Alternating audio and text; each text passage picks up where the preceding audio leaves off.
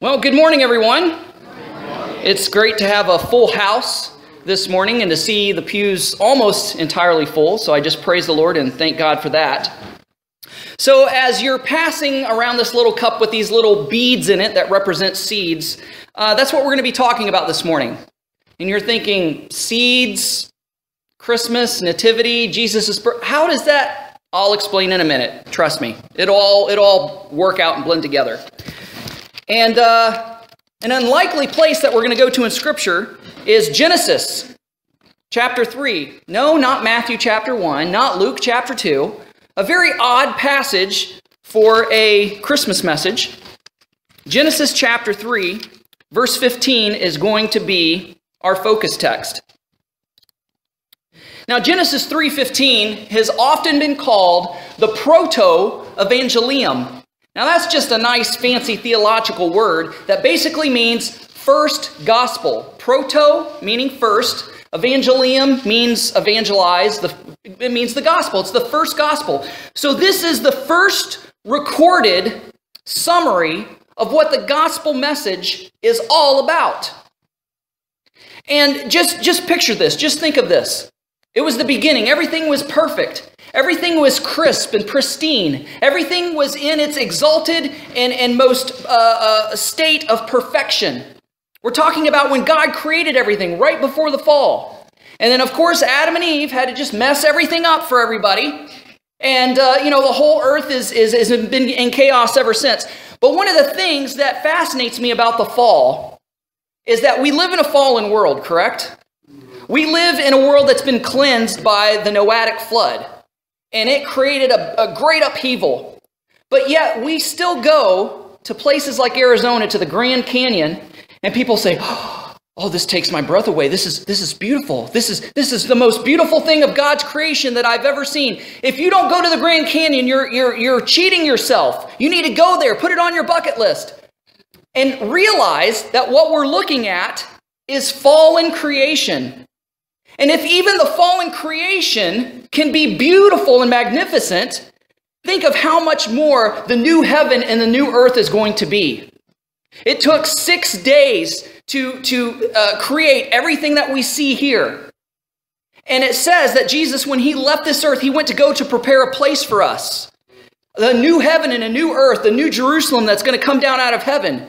And just think, it's been over 2,000 years. And if he's been working on this new heaven and new earth, this creation ever since, if it took 6 days to make this magnificent world, think of what 2,000 years of perfection is going to look like. How beautiful the new heaven and the new earth is. Bunny trail, but it was worth it. So everybody is holding in their hand, or virtually everybody, this little tiny bead that represents a seed. And it's a little bit bigger than a mustard seed. It's about an average size of most seeds. And just think about what a seed contains. It's so small. If you weren't careful, it would just roll right out of your hand. But yet inside that seed is the genetic material, all the instructions, all the blueprints, all the divine commands that God packed into this little seed that grows into something thousands of times bigger than itself. I mean, you just think of that passage of the mustard seed, which we'll read in a little bit. You think of an oak tree. Where does an oak tree come from? How big was that seed compared to a mighty, majestic oak?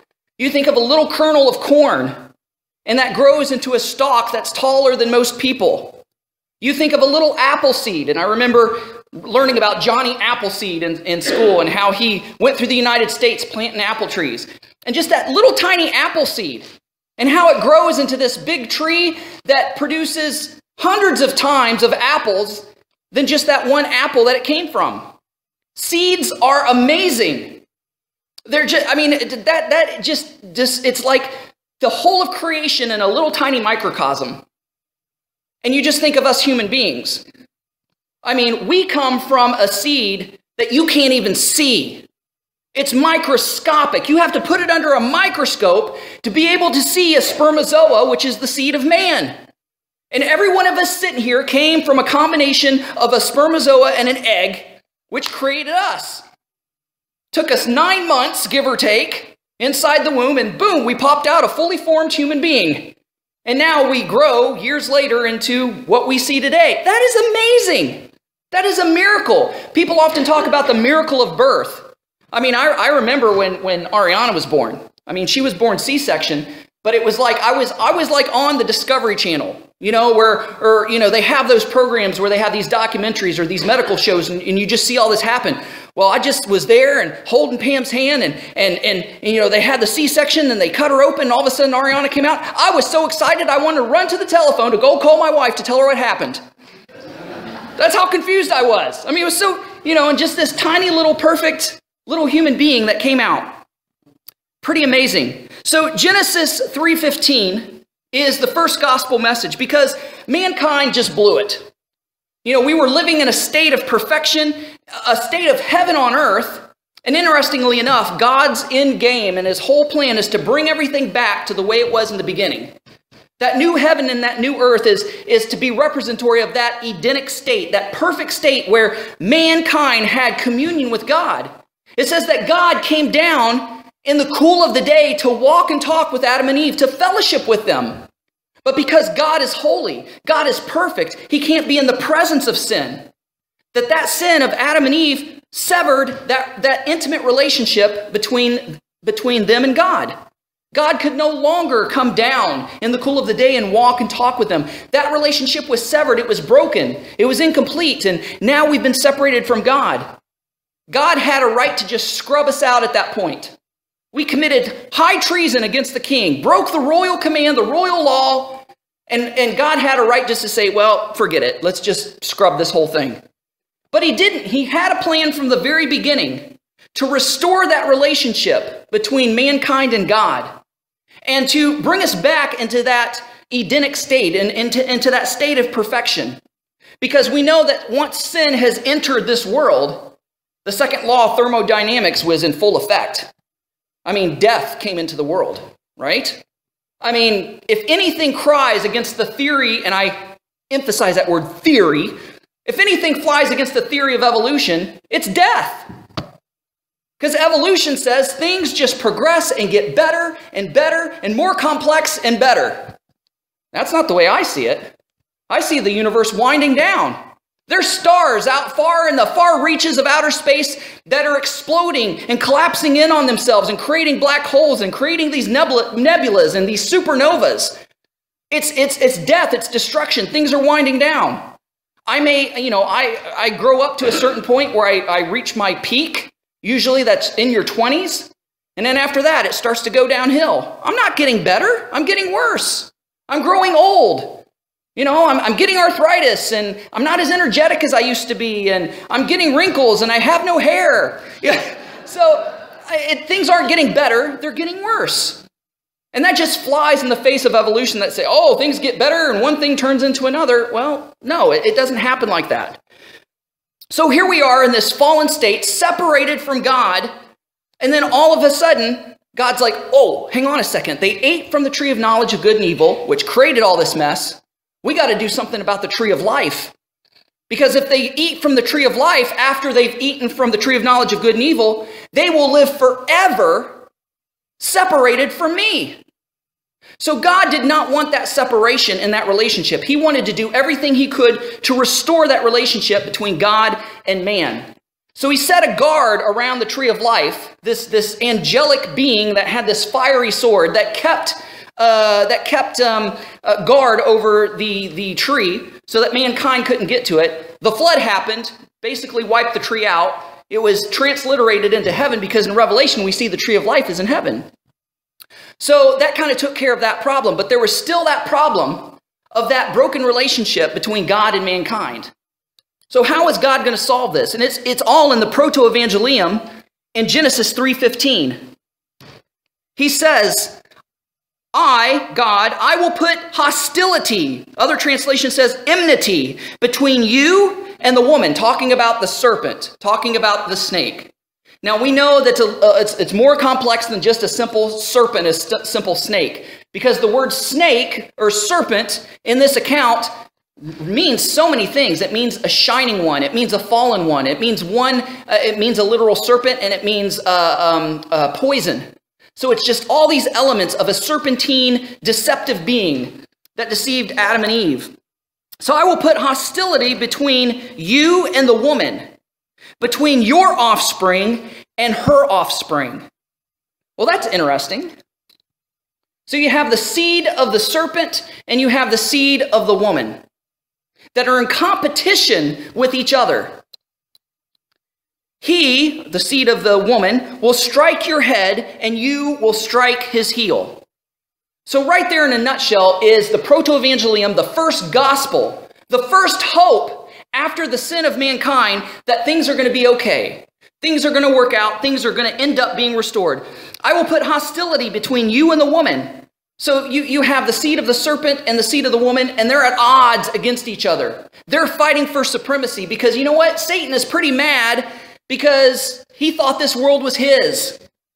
And when we, mankind, were created, God gave us managerial authority over this earth. Be fruitful, multiply, take control. Satan didn't like that. The scripture says that he made us a little lower than the angels. And even though he made us a little lower than the angels, he exalted us as the pinnacle of his creation. He loved us more than the angels and made us privy to things, to mysteries that angels desire to look into. But they just can't figure it out. And so, because of Satan's fall, he hates mankind. He wants to get rid of us. So there is this prophecy at the very beginning, this promise that there was going to be a redeemer that comes from the seed of the woman. Now right there just doesn't make sense. A woman has no seed.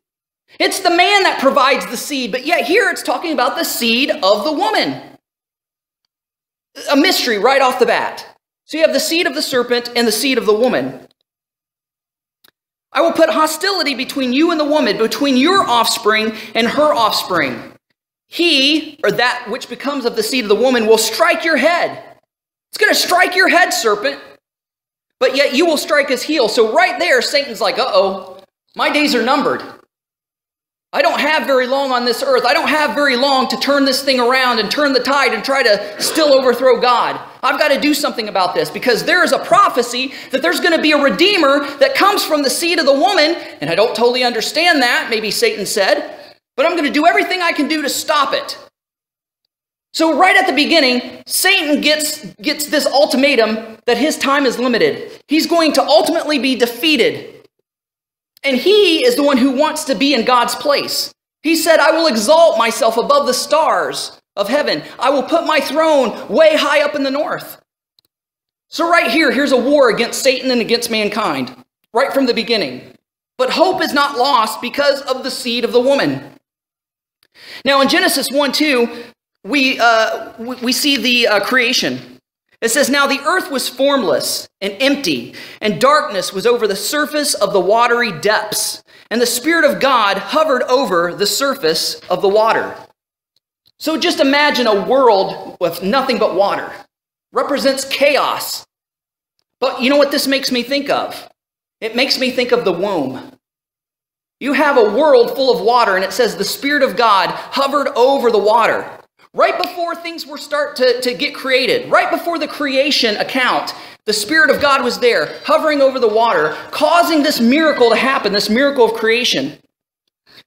So we kind of see the same thing about this mystery in Matthew chapter 1, starting at verse 18.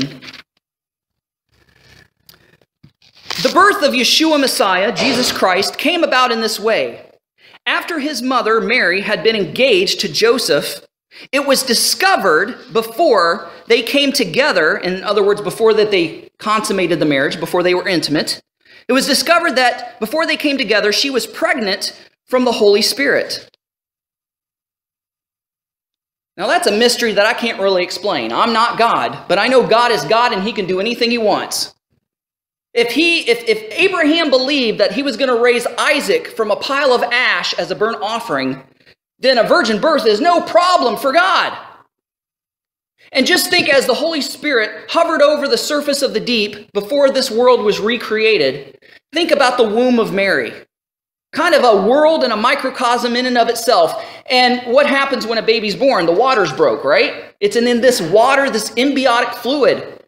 And I just kind of imagine, just as the Holy Spirit was about to kick off creation of this world, the Holy Spirit was hovering over the womb of Mary, getting ready to kick off this miraculous creation of the Messiah, this virgin-born Son of God.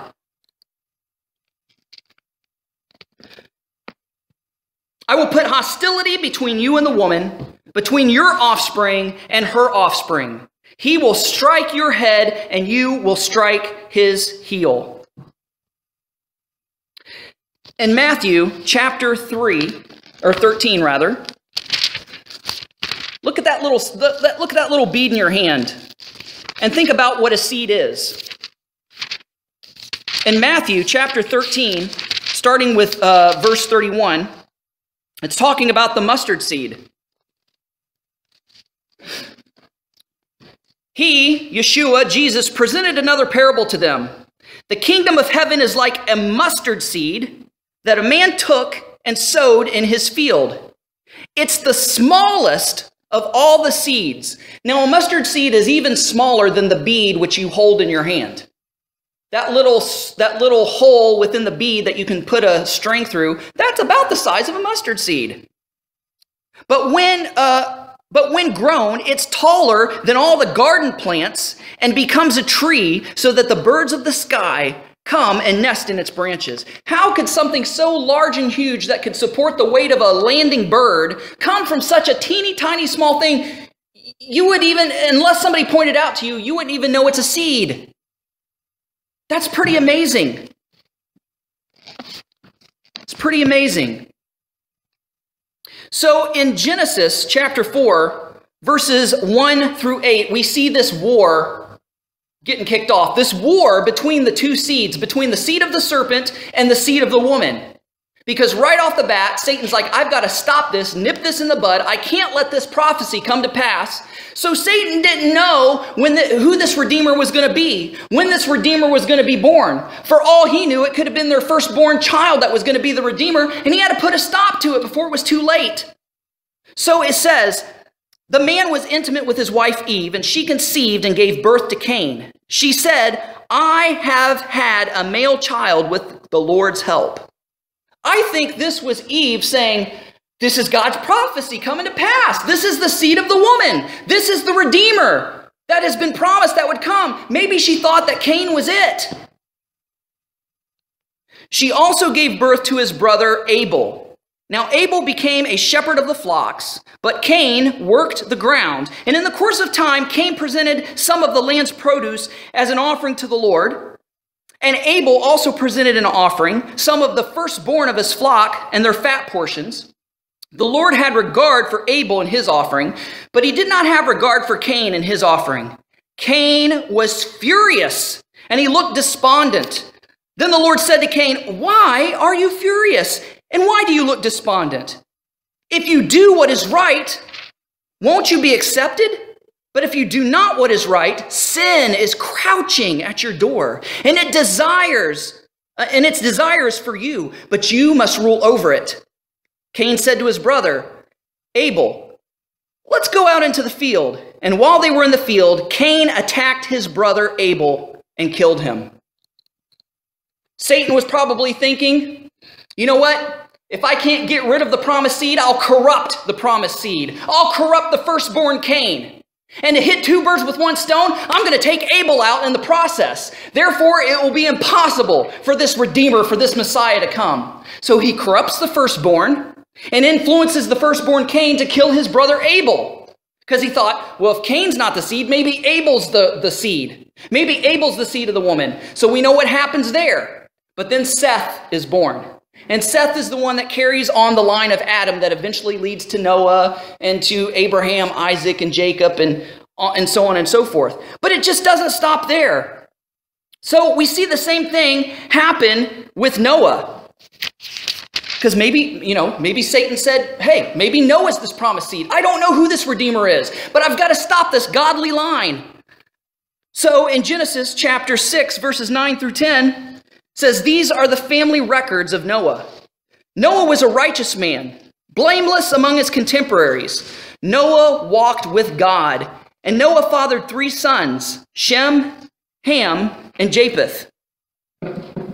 So we see that Satan even tried to take out Noah. And he tried to take out Noah in the fact that got him drunk, and he ended up cursing Canaan. He tried to corrupt what was going on with God and his people because he did not know who the promised Messiah was, who the promised Redeemer, who the seed of the woman is going to be. So from Cain, he took out Cain and he took out Abel. Seth survived. He tried to take out Noah. He tried to take out Abraham. Now Abraham, we read in extra biblical accounts such as the book of Jasher, the book of Jubilees, that Abraham sort of had a beginning sort of like Moses, where Nimrod was ruling the world at that time, and there was a prophecy saying that the son of Terah was going to take over Nimrod's throne. Well, Terah was part of Nimrod's court. He was a pagan idol maker. And so Nimrod immediately asked for Terah to give up his son Abram so he could kill him, put an end to this prophecy. But Terah fooled Nimrod and gave Nimrod a servant baby and passed it off as Abram, killed that servant baby, and put Abram into hiding. Now, according to the legends and according to the book of Jubilees and Jasher, he was hid in a cave until they couldn't hide him in the cave anymore, just like Moses was hidden and couldn't be hidden anymore because babies cry and cause a fuss, they grow, and etc. So Terah sent Abram to his relatives Noah and Shem to be raised by them until he was an adult and he was able to come back. Of course, we can't confirm any of that, and we don't know if any of that's fact, but that's according to legend. But this legend, nonetheless, fits in with this battle between the two seeds, between the seed of the woman and the seed of the serpent. We see Satan trying to take out Cain and try to take out Abel, try to take out Noah, and he's trying to take out Abraham. But Abraham survives, and we move on to Moses. And we know what happened with Moses. Could Moses be the promised seed? He's a good candidate because God called him to release the children of Israel from Egyptian bondage. That's a redeemer. That's a type of Messiah. That would fit the Genesis 3:15 account, maybe in Satan's eyes. So here Satan influenced Pharaoh to raise up against the children of Israel to kill all the male babies. Because who knows? If it's not Moses, maybe it's some other Israelite child. So let's just kill all the males. And we know what happens with that story. Moses survives, ends up becoming the leader of Israel, and leads the children of Israel out of Egyptian bondage. Satan is thwarted again. And finally, we come to the Messiah. We come to Yeshua. History repeats itself. Satan is on edge. He's always trying to thwart God and to thwart his plan of redemption for mankind. He tried to corrupt mankind, tried to kill the promised seed or who he thought might become the promised seed because he just didn't know. And so it comes to Yeshua. And the same thing that happened with Abraham and happened with Moses happened with Yeshua. In Matthew chapter 2, we read the account. After Jesus was born in Bethlehem of Judea, in the days of King Herod, wise men from the east arrived in Jerusalem, saying, "Where is he who is born King of the Jews? For we saw his star at its rising and have come to worship him." When King Herod heard this, he was deeply disturbed, and all Jerusalem with him. So he assembled the chief priests and the scribes of the people and asked them where this Messiah would be born. "In Bethlehem of Judea," they told him, "because this is what was written by the prophet. And you, Bethlehem in the land of Judea, are by no means least among the rulers of Judah.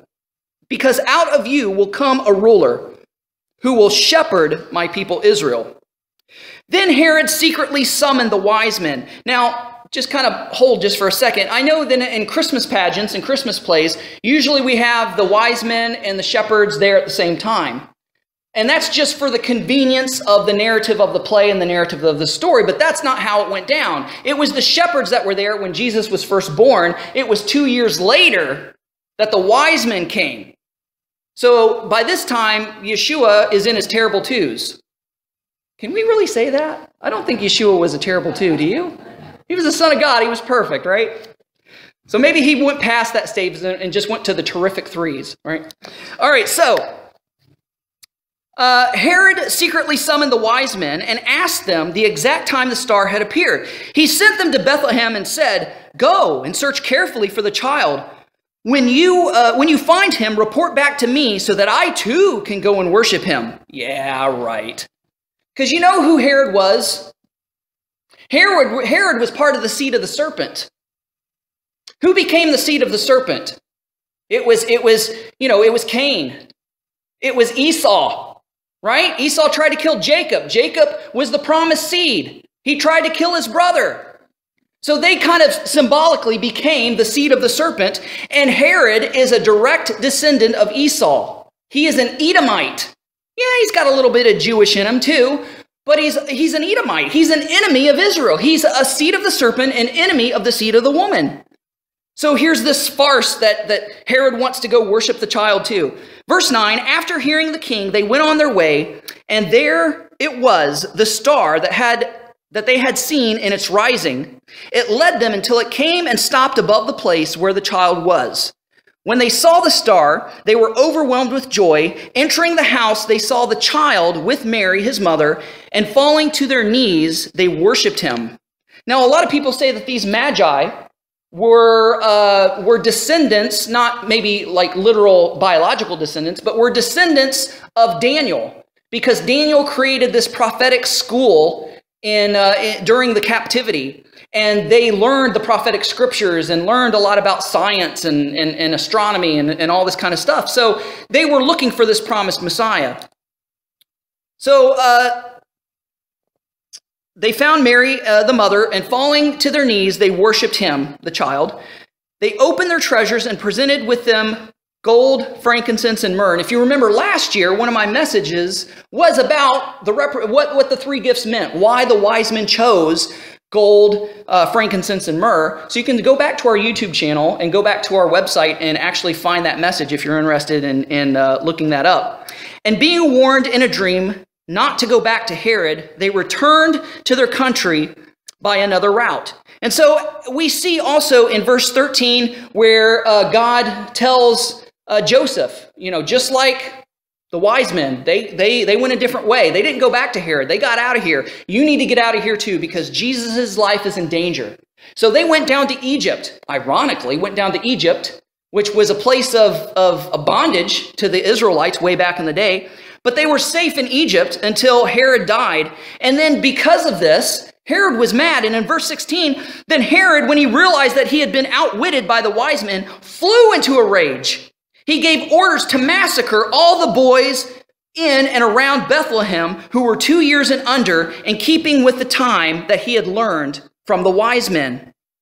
Then what was spoken through Jeremiah the prophet was fulfilled. A voice was heard in Ramah, weeping and great mourning, Rachel weeping for her children, and she refused to be consoled because they were no more.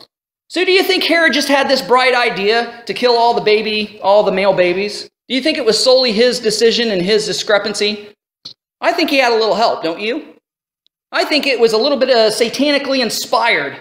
He might have even been possessed by Satan, because whenever Satan wanted to take out the promised seed, he possessed people. Was not Judas possessed at the Last Supper?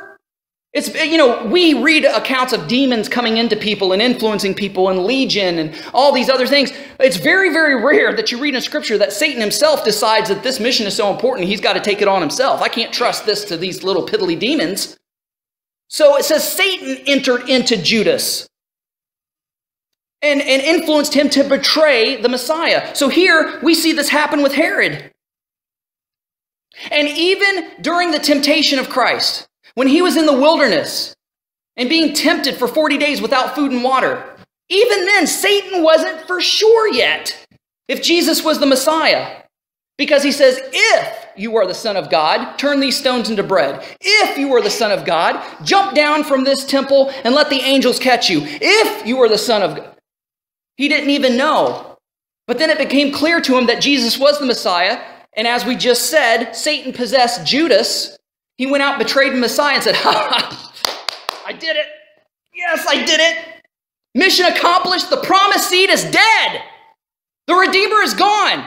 So much for Genesis 3:15. The seed of the serpent has overcome the seed of the woman. And all hell is breaking loose and cheering. And then 3 days after the death of the Messiah, guess who comes traipsing down into hell? Jesus himself. And he's sitting there dangling the keys. Guess what, fellas? I got the keys of death and hell. This was the whole plan all along. We fooled you. Because the other scripture says that if they knew that this was the plan, they wouldn't have crucified the Lord. So we see this come full circle. And it all began with a tiny seed. Actually, what you hold in your hand is mammoth compared to the seed of the woman. Actually, the seed of the woman is non-existent. It's, the seed of the man, you put it under a microscope and you can see it. It's like a little tadpole swimming around there, but you can't see it with the naked eye. This little bead represents a seed that you can see. But what God did was miraculous because it was the seed of the woman, which is non-existent. And how did God create the heavens and the earth? Did he create it from dirt? Did he create it from, where did he get his materials to create things? It says he created it out of nothing. He created it out of his voice. He commanded everything to come into being. In the beginning, God created the heavens and the earth. He spoke everything into creation. So he spoke into Mary's womb to be pregnant. He spoke into Mary's womb and the embryo of Jesus appeared. There it was. It was a miracle. It was miraculous. It was a virgin birth. So just think about that. The tiniest gift. Great things come in small packages, right? What do they call the kissing disease? Mono? Mono is the kissing disease? Yeah, mononucleosis. You can't see that either, but that's a small gift. It's not a gift that you want, but it's something small that turns into something big. Something that you can't even see that turns into something big. And when two people come together and get married, it's usually the guy who, goes to this jewelry store and poor guy, just trying to make ends meet, and he saves all his money to buy this engagement ring. And it may be a tiny little rock. He doesn't come from the, highfalutin families, that founded Plaster Rock. He's just a regular blue collar guy. He gets the biggest diamond he can afford, but yet it's a small thing and it's in a small package. He opens that up, but it's one of the tiniest gifts, but one of the greatest gifts that a woman could receive, right? Great things come in small packages. So at this time of year, we think about Yeshua. We think about Jesus. We think about the baby. And we think this tiny, helpless infant ended up turning into the Redeemer, the Messiah, that Satan thought he could just kill and take out, no problem. Little did he know it was the whole purpose that he was born. As that other Christmas song talks about, Mary's baby was born to die. That was his whole reason for being here. And that severance of that relationship between God and man in the garden at the beginning has now been brought back together, that has been sealed. That breach has been crossed. That chasm has been crossed. Because now we can have that personal relationship with God, again, through Christ Jesus. Because he did for us what we couldn't do for ourselves. It took an eternal punishment and an eternal death in order to make things right with God. So we would have to die and go to hell for all eternity because we're finite. But because Yeshua, because Jesus is infinite, he's God in the flesh, it just took his death on the cross and those 3 days in the earth to accomplish what we couldn't accomplish in a whole eternity. And all we have to do is take that tiny gift, that gift of the Messiah, the gift of the Lord, and vicariously bring that gift upon ourselves. The reason that Yeshua was born, the reason that he died, his blood covers our sins. So that when God looks at us, he no longer sees our fallen nature. He no longer sees our imperfection. He no longer sees our sin, but he sees his son. It's like somebody was pointing a gun at us and was going to shoot a bullet into our heart, and Jesus stepped in front of the bullet like a bodyguard and says, no, I'm going to take this. I'm going to take the bullet for this guy. That's what he did for us. And it all happened because of the tiniest gift. A lot of times they say bigger is better. But that's not always true. So praise the Lord for the tiniest gift, for that proto-evangelium in Genesis 3:15, which promised this Messiah was going to come. And we see all throughout history, biblical history, how Satan tried to thwart that by killing off God's chosen people, thinking that he did it because he wasn't for sure who the Messiah was, until Jesus came along and says, yeah, this is the cat we got to kill. And when they killed him, the tables were flipped and turned because he didn't realize that was the whole reason. Satan got duped into killing Jesus. And as a result, we get to benefit from that death because he took our place. So I praise the Lord for that. So the crucifixion played right into God's hand. I want to finish with 1 Corinthians chapter 2, verses 6 through 9.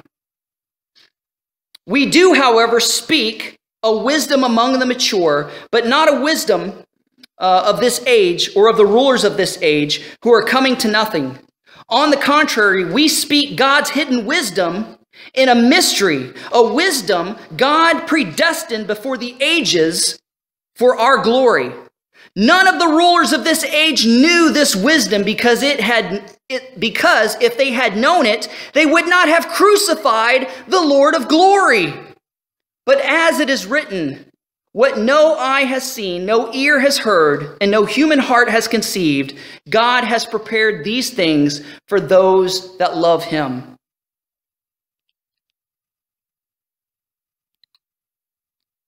So what does God want in return?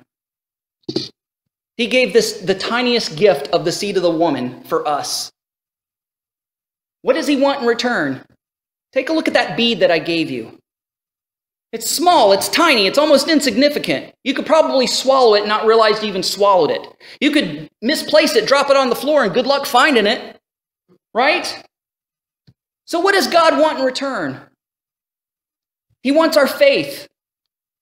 He wants our faith. Abraham believed God, and it was accorded unto him as righteousness. It was his faith. And Jesus himself said it doesn't take a lot of faith. It doesn't take a great amount of faith. It just takes a small amount of faith. How small? As small as a mustard seed, smaller than the bead you hold in your hand. That's the only thing he asks for in return is your faith in him. That's the gift that you can give God this holiday season. You can give him the gift of your faith. This mustard seed, tiny faith. Because he gave us the tiny seed of the woman for us. And in return, we can give this tiny mustard seed of our faith.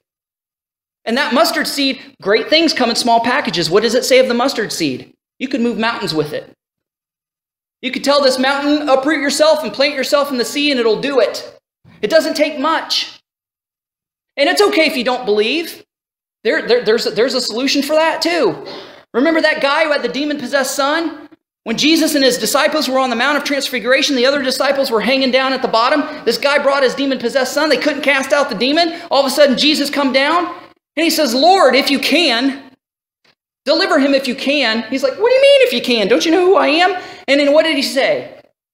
It was a prayer of faith. Lord, I believe, but help thou my unbelief. He admitted he had a hard time with faith. And it's okay if you have a hard time with faith, because it's hard to believe in that which you can't see. But it just takes a mustard seed, a tiny mustard seed of faith to accomplish that. Just a little tiny crack, boom, and God gets in. So that's what we can give back to God this holiday season, is the gift of our faith. That in 2020, we want to have 2020 vision in 2020. We want to see him like we've never seen him before. God, increase our faith.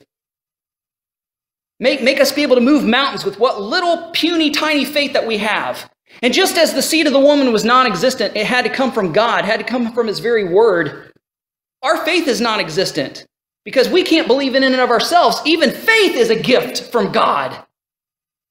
So praise the Lord for that. Let's go ahead and close in prayer. Heavenly Father, how wondrous and mysterious is your word. We just scratch the surface each time. We think we're getting deep. We think that we're going under the depths, but each time we realize it's still only scratching the surface. But Lord, we thank you for the miraculous and mysterious things of your word that you reveal to us. Help us, Lord, to be able to apply these things to our life. Lord, ignite that little tiny mustard seed of faith in our hearts today that we can carry into this new year, that we can give you back that little amount of faith. That's all you ask. You don't ask for much. And Father, we love you and we praise you and ask these things in Yeshua's name. Amen.